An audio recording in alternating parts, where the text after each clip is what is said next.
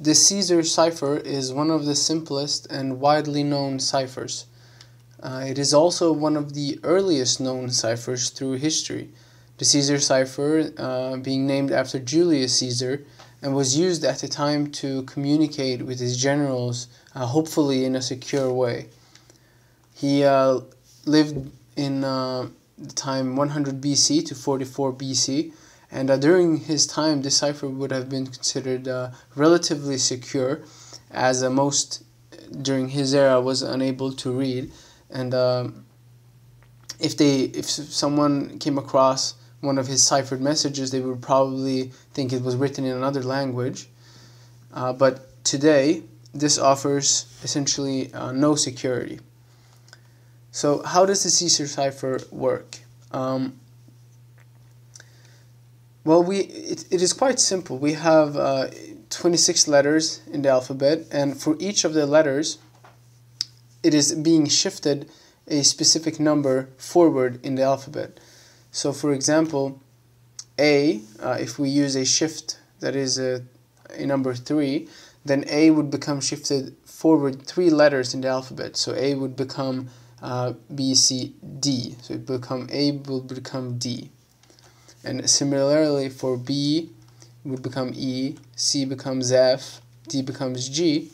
And then at the end of the alphabet, when we get to Z, then we will actually map it back to the beginning. So Z would become A, B, C for a shift of 3.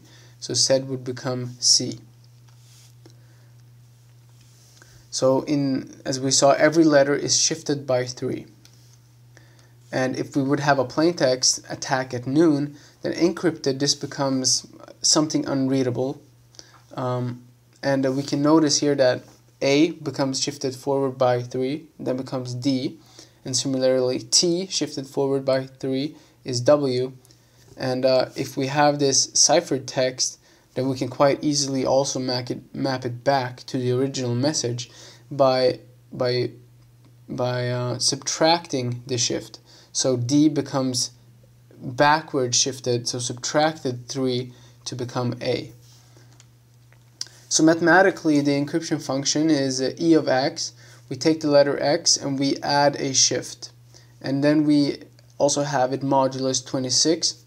So to be able to have that, if we are at the end of the alphabet, then we map it back to the beginning.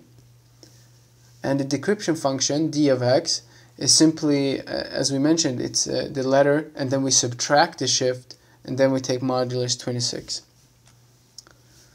So, as we saw in the previous example, the shift was 3, but we could just as easily imagine any shift from 1 to 26. In this case, the length of our alphabet. So, for example, we could use a shift by 4, 5, etc. So, the problem with this cipher, however, is that it is very easily broken.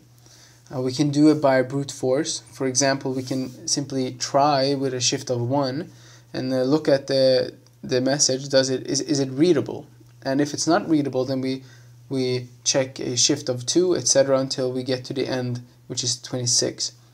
And we continue doing that until we get a readable message. And so, since we have a fixed number of shifts to try on a message, on a ciphered message, then this is done in a constant time. So to be able to break the Caesar cipher, it is done in constant time, which makes it a very bad cipher. So in the next video, I will code the Caesar cipher in Python. If you're interested in how that looks, check out the next video. The link will be in the description. Thank you so much for watching this video.